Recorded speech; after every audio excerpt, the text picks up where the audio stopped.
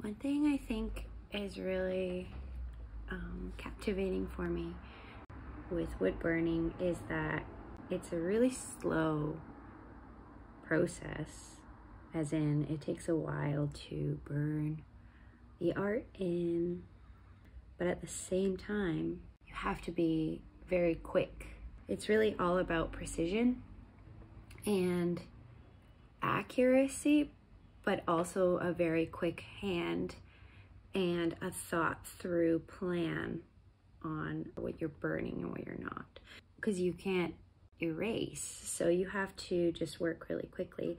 And a lot of the best shading techniques are where you're shading on high heat, but you're going really quickly with the strokes.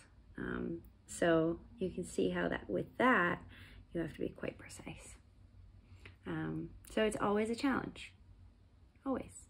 And every different wood burns differently, so you just never know what you're gonna get.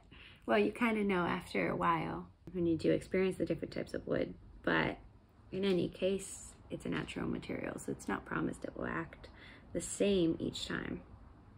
So wood burning really does keep you on your toes.